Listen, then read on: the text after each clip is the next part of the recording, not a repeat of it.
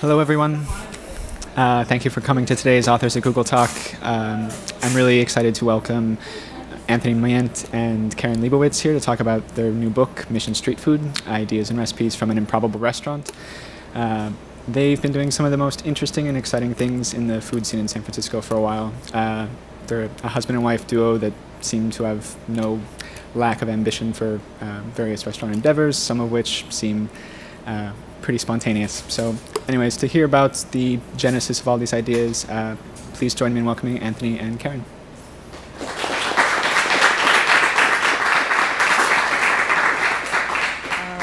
Thanks, Chris, and thanks all of you for coming. Anthony's just finishing up some final prep. We're going to give you some food.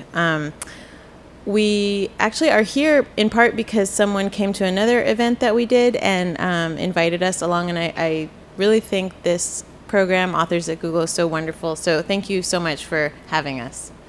I guess we'll just say a little bit about what we've been doing and give you some samples of our book, and then we'll hopefully have a discussion.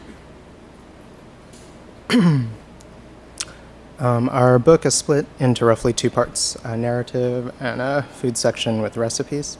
The narrative describes us a bit and then covers our brief but eventful run in a taco truck in 2008.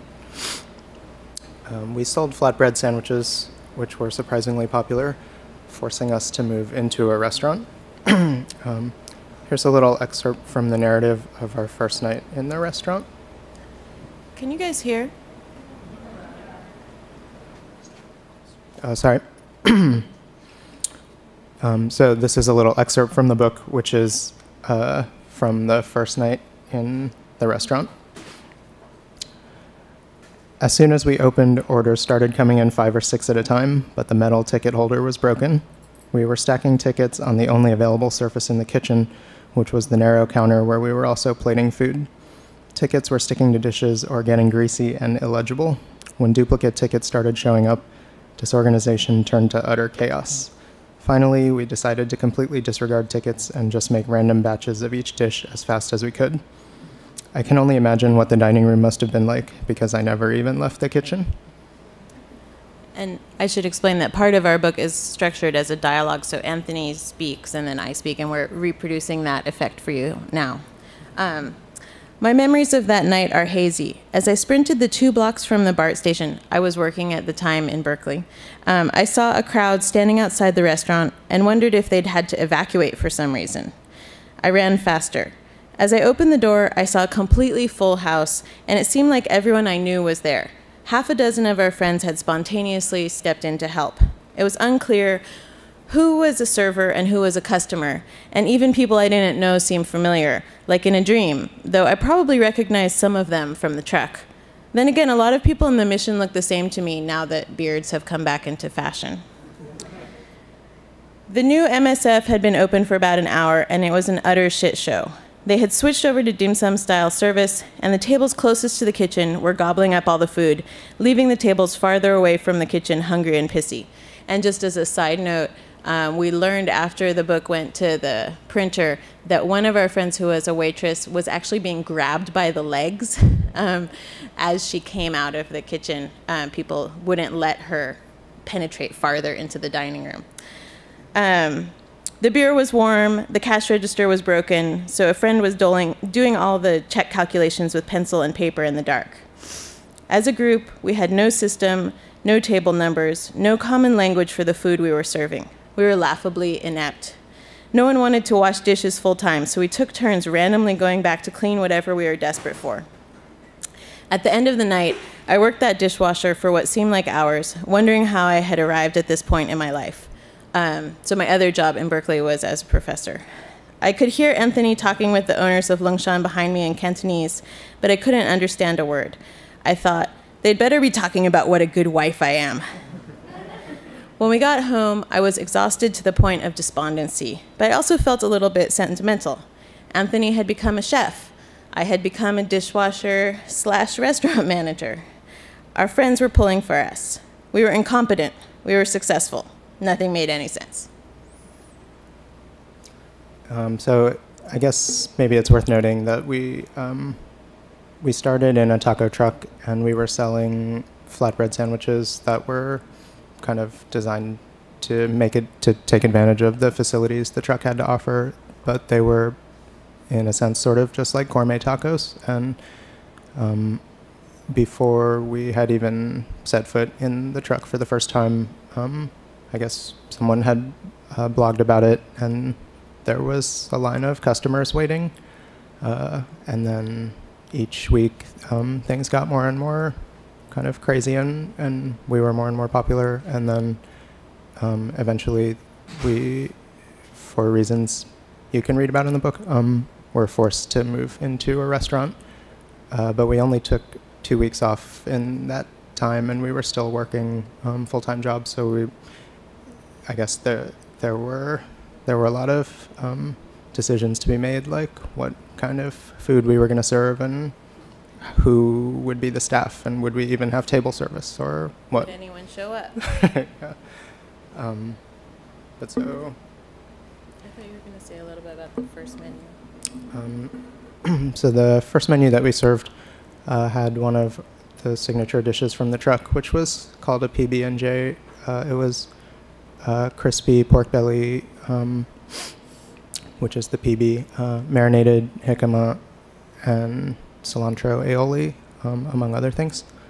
And then also a dish that was a Burmese soup called unassuming, which I enjoyed growing up.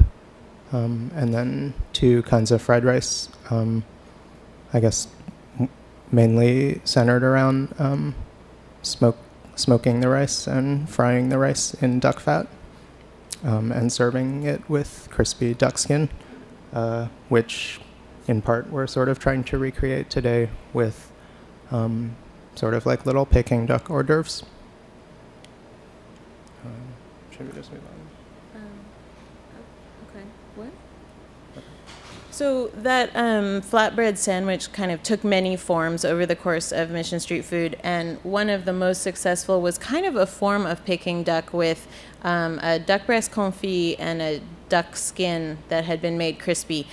So we're going to read a little bit about the Peking duck in our book, and then also give you a version of that, but with chicken. So do you want to... I've spent a month eating my way around China, but my favorite Peking duck is in an old strip mall in the suburbs of Washington, D.C. at Peking Gourmet Inn.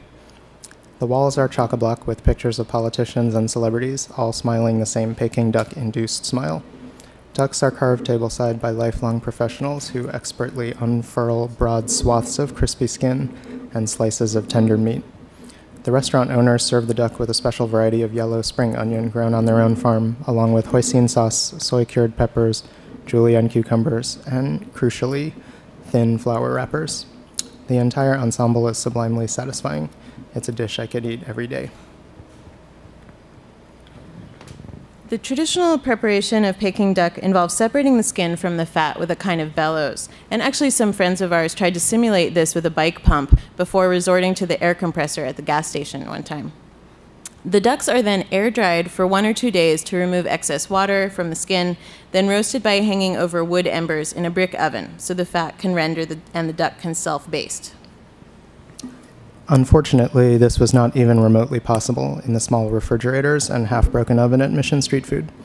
However, it's the crispy skin, hoisin, and cucumber combo that really brings the dish home for me, so it's still possible to approach that Peking duck epiphany without doing anything the right way. We served variations of this flavor combo in tacos, flatbread sandwiches, and even something we called a chinido, a rice noodle wrapped around a Chinese donut stuffed with the usual suspects. This is what that section looks like in our book, and you can see that the recipes are given photos step by step, and then each one has a little head note. So you probably can't read the beginning, but it says, Peking duck is all about the crispy skin. Our alternative to roasting whole ducks is to start with separate skins and make cracklin. Ideally, you'd use duck skin, but chicken skin is easier to obtain and is a more than acceptable substitution. Your local butcher might be nice enough to just give you their unwanted poultry skins, but act quickly. Chicken skin is the new bacon, and soon opportunists will be selling novelties like chicken wrapped in chicken skin. And then this is the next page where you get the end of the recipe for the Peking duck, and then a kind of background on confit. And then you can see on the right, Anthony is enjoying Peking duck with an old woman who we work with. She'll eat anything. It's actually kind of our game to bring her any kind of food. I mean, it's not that Peking duck is hard to get anyone to eat, but we have brought her those enormous dosas or like food from all nations, and she loves it all. So it's very gratifying to watch her eat. But she likes cheeseburgers, I think, the best. Okay. So I guess maybe now we'll just pass out some food and things before we move on. So Mission Street Food was maybe one of the earlier or first pop-up restaurants, and apart from just doing that, we also kind of had some other unusual things going on, one of which is that we invited guest chefs from around the city to join us and present half of the menu each time. Part of us doing that was because we were working full-time jobs, and it was really hard to prep enough food for everybody. But also part of it was that like I was just a line cook and felt a little bit, I don't know, I guess, humble at the fact that I was now kind of chef of a restaurant, not necessarily having like gone through the traditional route or having paid traditional dues. And so I kind of wanted other cooks around the city to have that opportunity to come and present like food that they were interested in making. And so we had guest chefs serving like all kinds of different food, and then we would just do half the menu also in the same style as they did. So some of the kind of themes or styles of food that we served over the year and a half were Malaysian food, breakfast for dinner, Jewish food, fancy McDonald's, chaat, whole hog, and Mexiterranean. So when we first announced this guest chef program, we had kind of big ambitions. We thought it was going to be like a revolution in the American restaurant kitchen. The kitchens tend to be pretty hierarchical, and we were planning some kind of collaborative style. And so sometimes we did kind of have that initial dream of a line cook who wanted a chance to try out his or her own food. Sometimes we had more established chefs who were, maybe doing California cuisine every day, and they wanted their chance to do something else. Sometimes chefs would come to Mission Street Food and do previews of restaurants that they were opening. So like we had Wexler's try things out, and Baker and Banker tried out their food at Mission Street Food. After a certain point, we did Mission Street Food for about 20 months, and after a certain point we kind of ran out of people who wanted to work really hard and give away any money that they made to charity. It's weird. So we were sort of left to our own devices. And out of that dearth of guest chefs came this idea to do what we called the homage series. And it was a way of bringing in a kind of guest chef to give the menu some focus. So Anthony and his cronies would come up with a chef, often one whose food they had never actually tried, and try to make food in emulation of that style.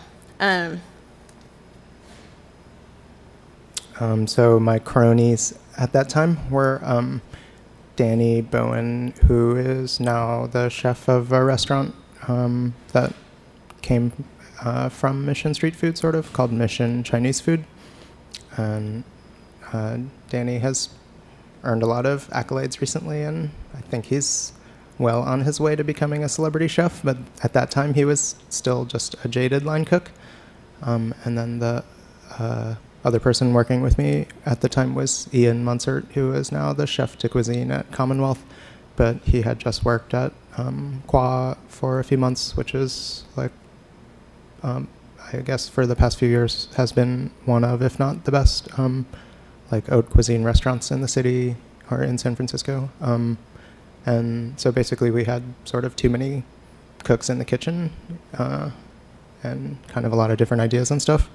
But so I think Danny actually had the idea to just make food in the style of like world-class chefs at Michelin-starred restaurants, and there was something, you know, sort of ridiculous about doing this in a kind of rundown Chinese restaurant with Christmas lights on the walls and like loud music and people essentially like sharing tables huddled together in chaos in the dark or whatever.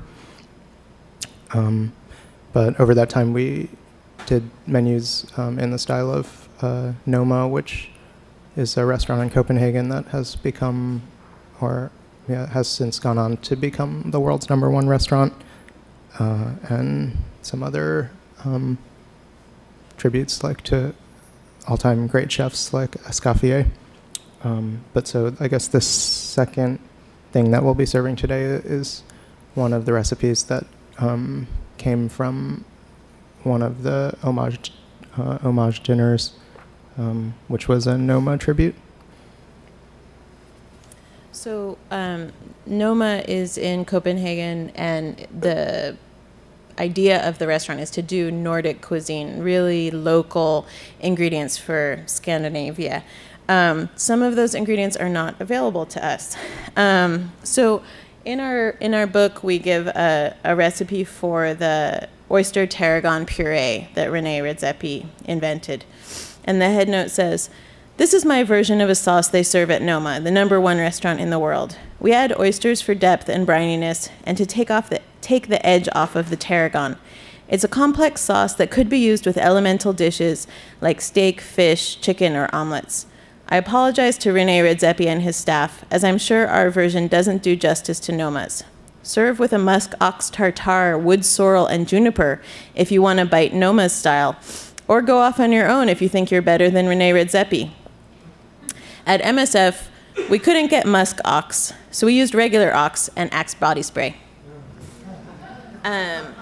So today we'll be serving the oyster tarragon puree with a little bit of mushroom and potato, just as an appetizer hors d'oeuvre type thing. So I hope you didn't ruin your appetite with chicken confit. One of the biggest advantages of the homage series was giving us something to blog about. So actually, we talk a little bit about the importance of our blog in these sections that we sort of privately called sidebars. So as Anthony mentioned, about half of the book is the story of what we did, and then we have these colored pages which have sort of particular things that we discuss. So this one is called Blogstaurant, for better or worse.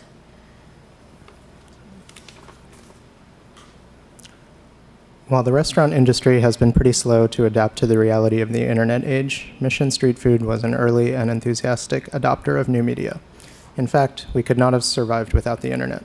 As a pop-up restaurant, we were only visible to the public for about a dozen hours a week, so we used our blog as a substitute storefront window where we could hang our little signs, announcing upcoming events, warning that we would be closed for a wedding, or just reminding the world that we existed. We tried to keep it simple. Most of our posts were just a paragraph on the next guest chef or theme, a paragraph on that night's charity. I guess I forgot to mention that we donated all of our profits to local hunger-related charities. And finally, the upcoming menu. Can we all agree that we don't need any more flash introductions, ambient electronic music, or close-up food photography before we get to see a restaurant's address? But the internet... Oh, I'm sorry. But the internet is a two-way street. We had our blog and our Twitter account, but we weren't the only ones talking about MSF. We were a hot topic on local sites before we sold our first flatbread, and as time went on, we got more press from serious food bloggers who took meticulous notes on the dishes they ate. Their prioritization of blogging over actually eating was, on the surface, distasteful. But upon further consideration, we started to see ourselves as equally responsible, since our menus were practically begging for documentation and commentary. Even worse, we chose our themes with an eye toward our blog. Yes, we were sellouts. In our defense, we behaved no worse than a chef pandering to local food critics. It just so happened that our clientele was largely composed of food critics, democratically selected by themselves. Along with the food we served, we were part of an online feedback loop of blog-driven satisfaction and, quote, critical acclaim. Looking back, our only regret is that we spent so much time trying to make the food taste good, rather than just crafting electronic files replete with polished photos and pithy remarks, ready for, quote, consumers to upload to their sites. Or perhaps we shouldn't have involved the customers at all, and simply blogged about an imaginary restaurant ourselves. Best of luck to any aspiring blogstrateurs out there. We're looking forward to not even eating your food. So I guess we were thinking that it might be interesting to sort of talk with you guys about the effect of the internet on the restaurant business and I guess other kinds of culture as well. We, in some ways, our blog led to the book because we spent so much time writing about the restaurant that it sort of was natural to write further. And I think it does sort of speak to the importance of, I guess, how people organize their lives now, so that if you can sort of tap into that in terms of the menus and the marketing and so forth. I think for us, one of the things that was pretty surprising was how, just how pervasive and just how intense kind of press coverage by way of the blogosphere and stuff had gotten. One point in particular that we mention and comes to mind is, I think in the second or third week when we were operating a food truck, a website called Eater SF, which is like a pretty widely read and significant media outlet. In the food industry. Right, in the food industry, sorry. I guess published a piece or an update or something about how we were going to be serving brownies that week instead of cookies. And then that is pretty ridiculous, but then later they published a crucial update saying that the brownies would be topped with brie cheese and hazelnuts. And this is, of course, in San Francisco, one of the major food cities in the U.S.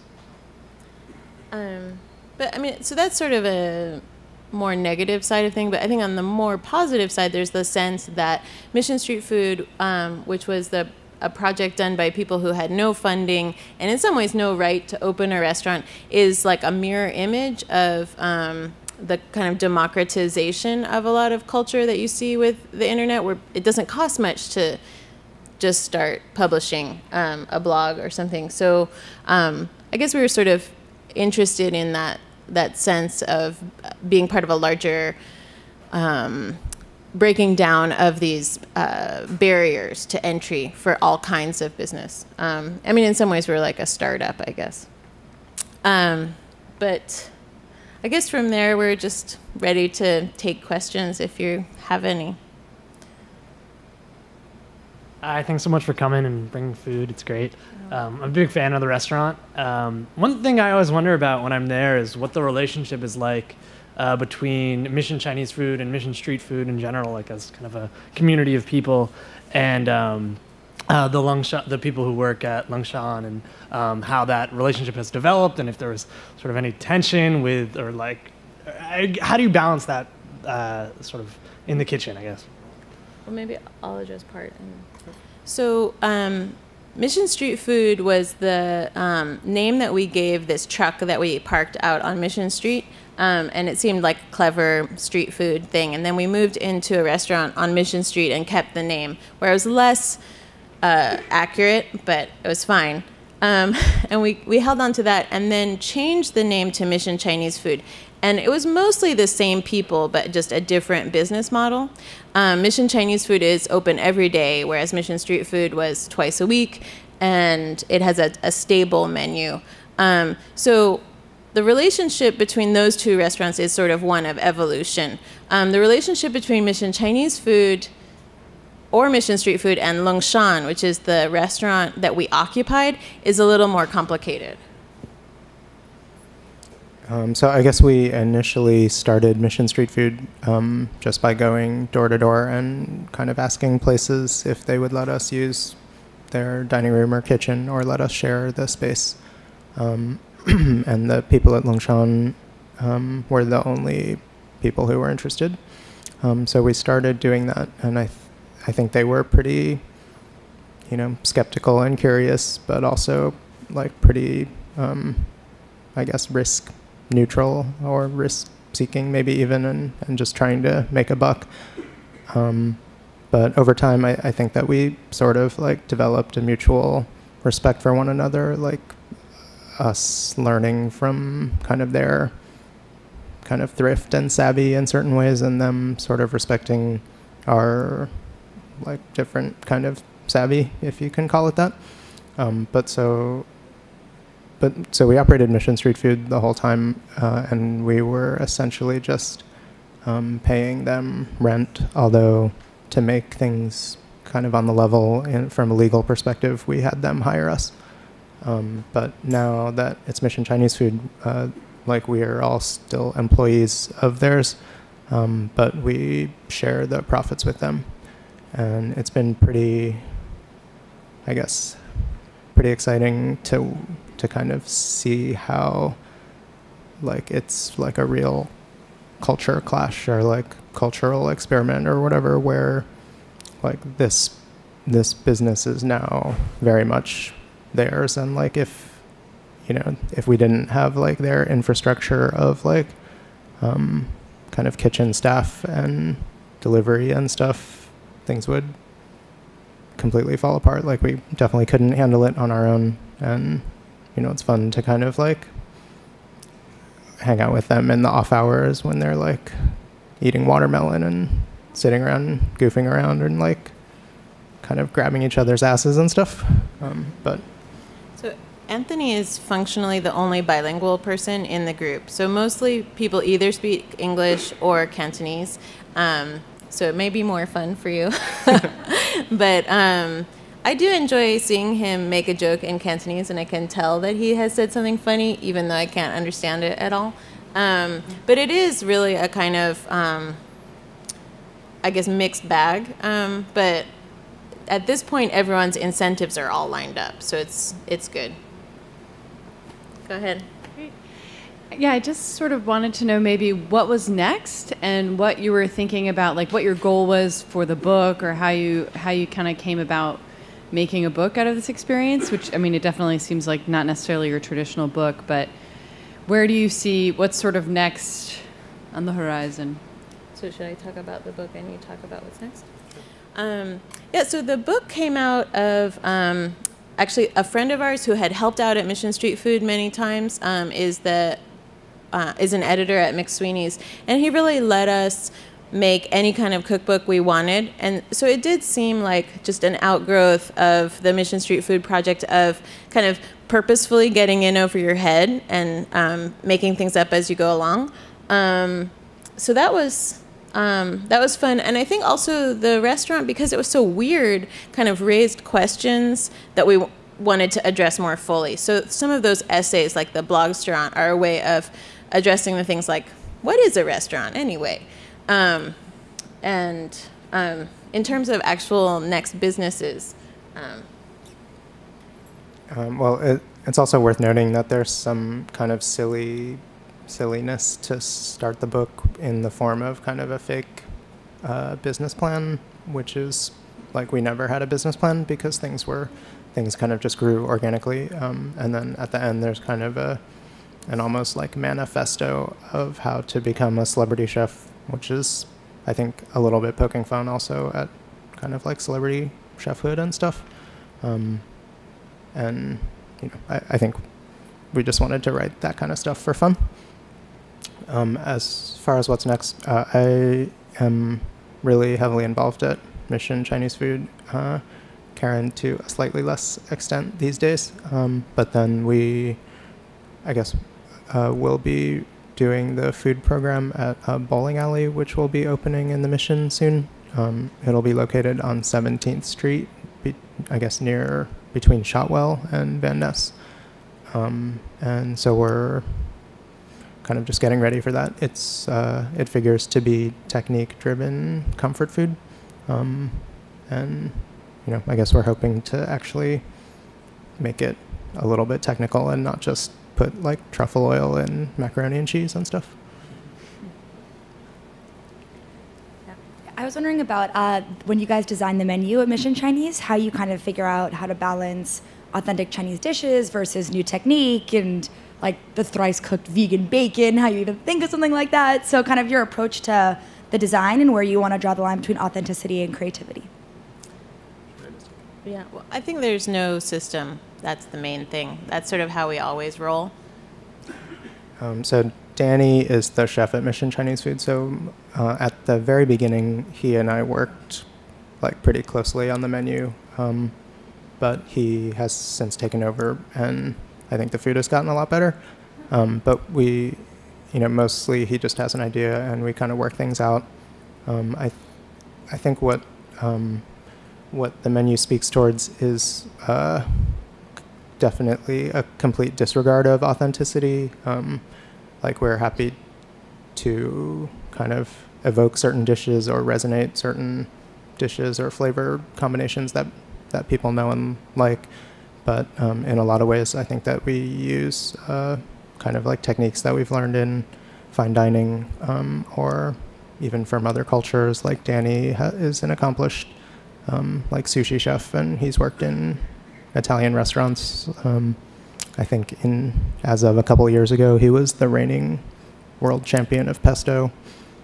So I mean, basically, it's kind of like a different kind of fusion where instead of just doing like mango salsa or like different ingredients, it's almost sort of like integrating techniques and approaches from, I guess, from other cultures. So like a more coherent fusion, if you will.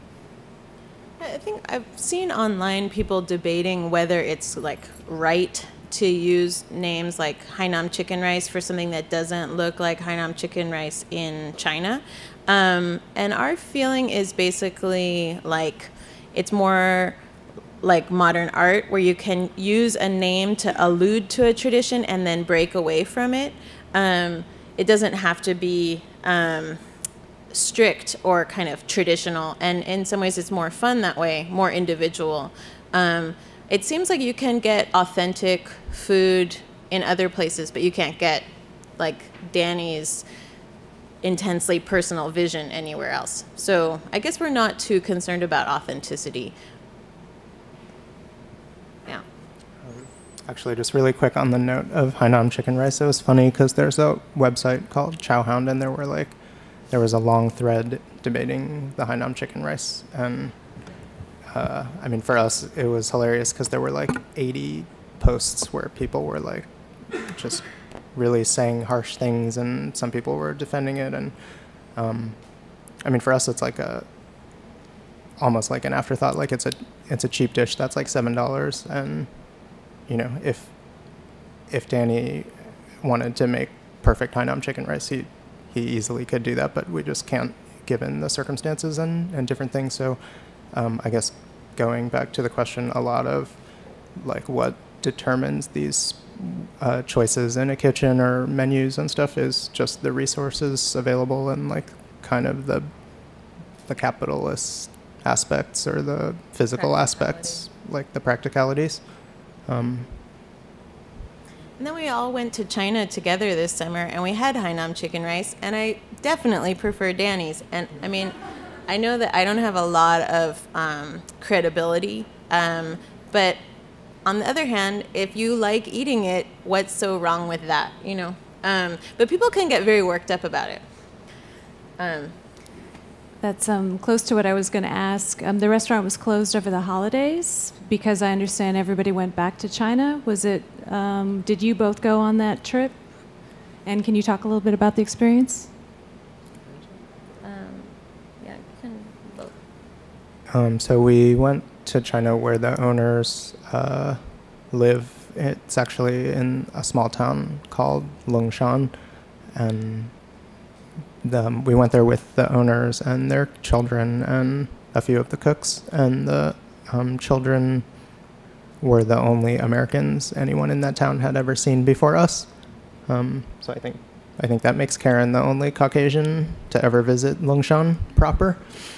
But it was I think a great cultural experience for us because they kind of came back in style with a lot of well, I guess it's almost like a family reunion when they go back. And so the owner's brothers live nearby, so they all kind of came back from different areas, and they had a big banquet kind of in the town square, and they bought hundreds of dollars of extremely dangerous fireworks and kind of launched all these things, and it was pretty exciting. Yeah, it was really wonderful for us to see where they came from. This was the man's hometown, and his mother was in her 80s and about this tall, and held my hand through the whole fireworks situation. We were both a little freaked out, and it was also interesting in terms of food because a lot of times in California people talk about local and sustainable and so forth, but when we arrived in the town. They all went into the garden and, grabbed some chickens and picked a lot of vegetables and actually jumped in the pond and fished for that night's dinner. And it was as local as possible. It was about 10 feet away from where we ate. And their whole method of fishing was pretty interesting because two brothers would get in the pond and two brothers were on the side, and they had this giant net and they hit the water so that the fish would jump into the net.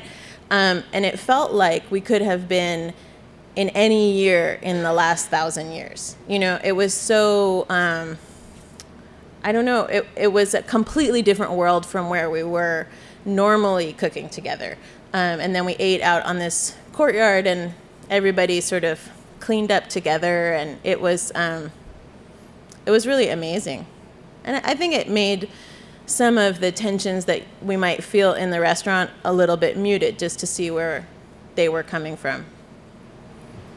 Christine? I wanted to talk about the charitable aspect of everything that you guys are doing. How difficult is it, first of all, how sustainable is that to make that commitment to charitable giving? And additionally, do you see that sort of model progressing? Like, do you see other restaurants kind of moving to that? Do you see any sort of trend in that? And where in other cities might we see that sort of thing? I'll just say a little. So when we first started Mission Street Food, we took a small salary for ourselves. I think we each took $400 a week, and then everything that we made beyond that we gave to charities that fed the hungry.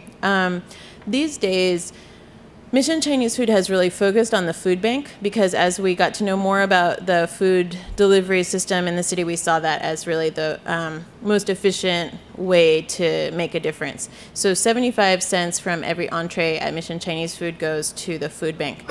And then at our other restaurant, Commonwealth, $10 from every tasting menu goes to charity, and that rotates every month in a kind of haphazard way. It'll be different issues, not necessarily hunger. Well,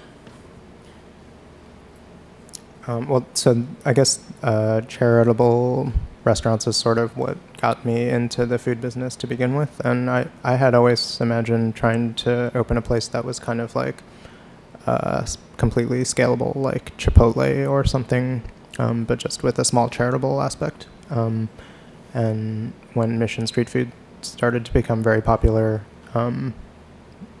we basically just thought, why not start now?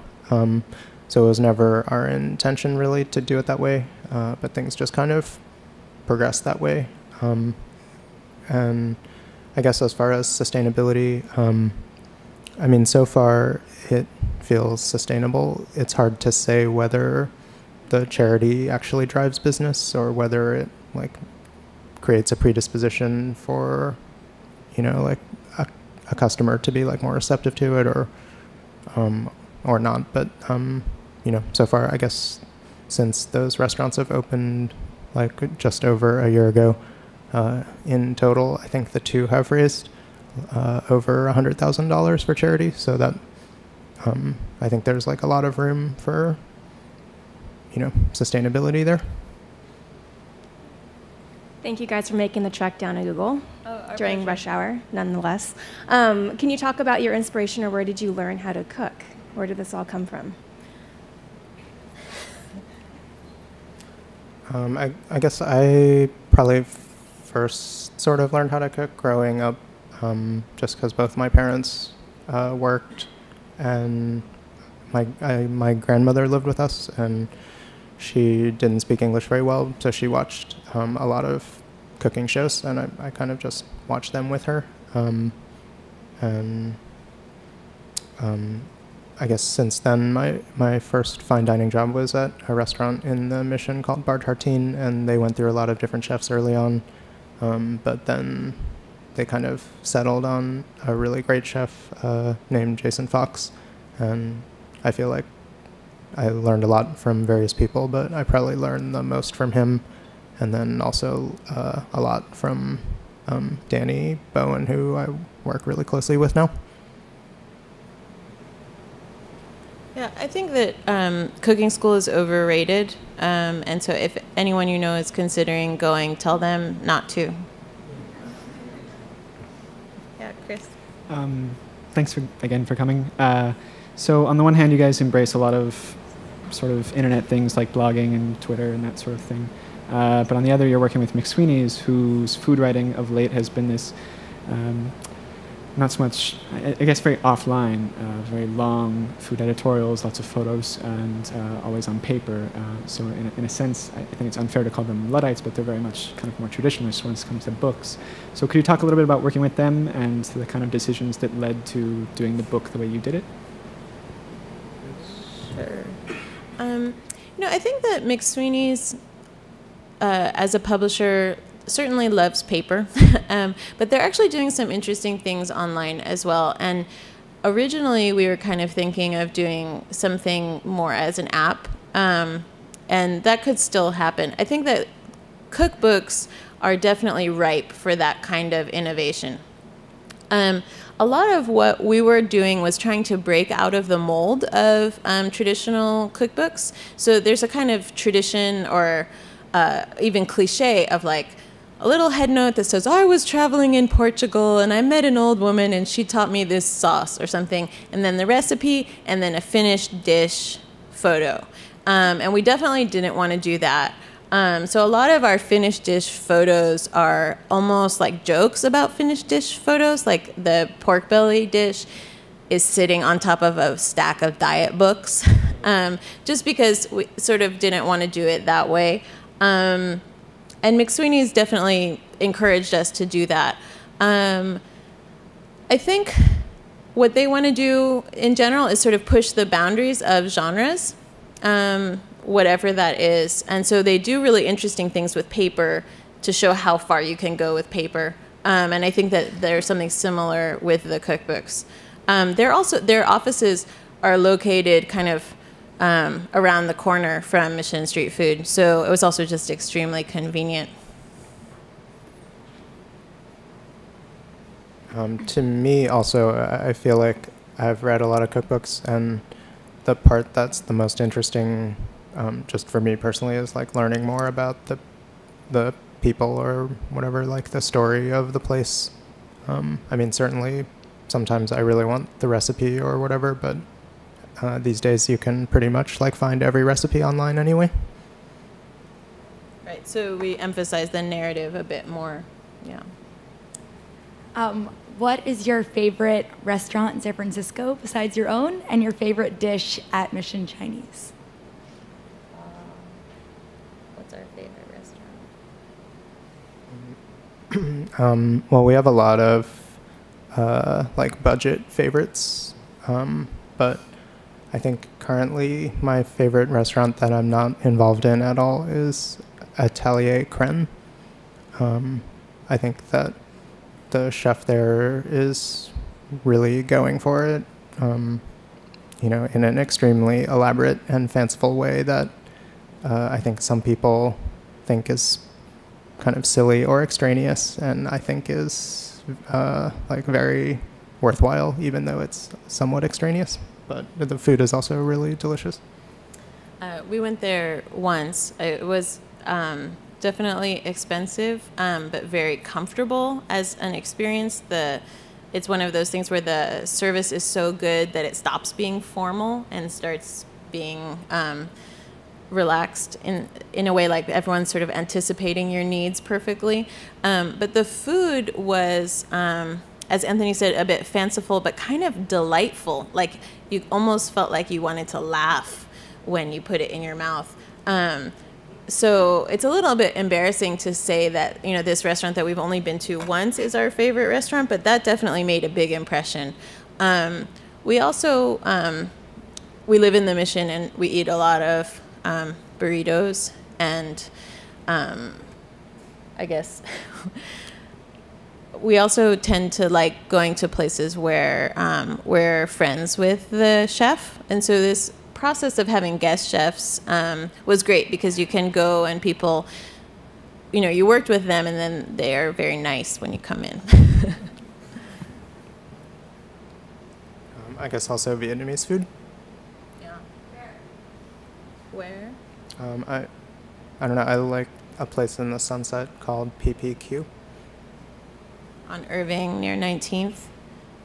We also go to the Tenderloin for pho at Turtle Tower a lot. They have a new outlet in Soma. It's kind of exciting. And I eat the food at Mission Chinese Food far too often, so my favorites vary from day to day. I feel like we're always most excited about whatever is new.